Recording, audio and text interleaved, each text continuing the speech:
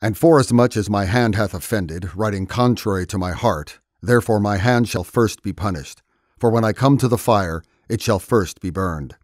And as for the Pope, I refuse him as Christ's enemy, an antichrist, with all his false doctrine.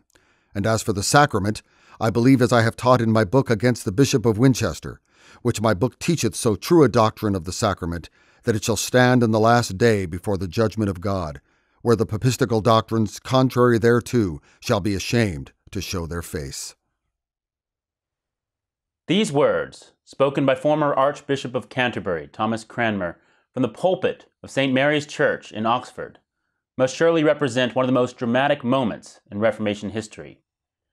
Here he was, the architect of the English Reformation, weary and broken, and dragged out in public before his execution for one final purpose: to read out to an eager audience the formal retractions of his Protestant faith that he had signed, and to complete the triumph of Bloody Mary and the papal inquisitors. Instead, he spoke these words, lamenting his unworthy right hand that had written contrary to his heart, and pledging anew his commitment to the Protestant faith. Chaos ensued as he continued to speak, and he was pulled down from the pulpit by bewildered church leaders.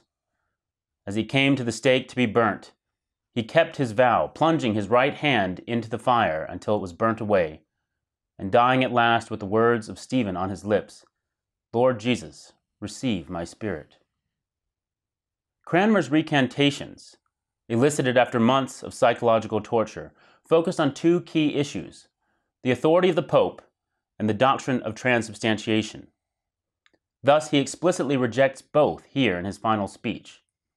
His book against the Bishop of Winchester had been a defense of the Reformed doctrine of the spiritual presence of Christ in the Eucharist, written against Stephen Gardiner, now serving as Lord Chancellor of England and presiding over the persecution of Protestants.